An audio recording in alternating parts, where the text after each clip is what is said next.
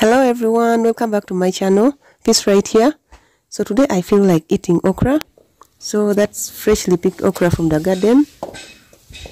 I'll go ahead and slice it into big chunks. I prefer leaving mine big, like that size. Then I'll go ahead and make a simple but delicious okra soup.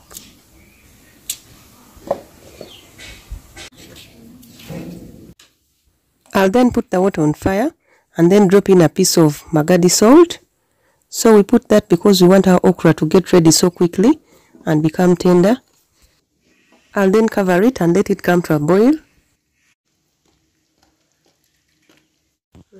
When it starts boiling, that's when I'll put in the silverfish. I'll then give it a quick stir. At this stage the okra is so soft, so I'll be gentle with it. I'll then cover and let it boil until the fish is cooked through.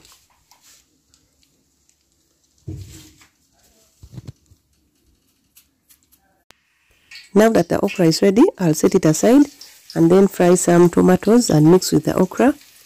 So in our saucepan, I'll put cooking oil and onions, and when they turn brown, that's when I'll add in the tomatoes. And when they are ready, that's when I'll put in the okra that we prepared earlier.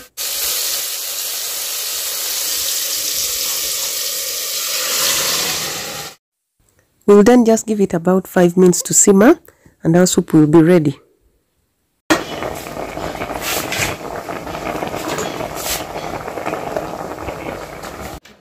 I then added in chili and let it simmer for another 2 minutes and our sauce was done.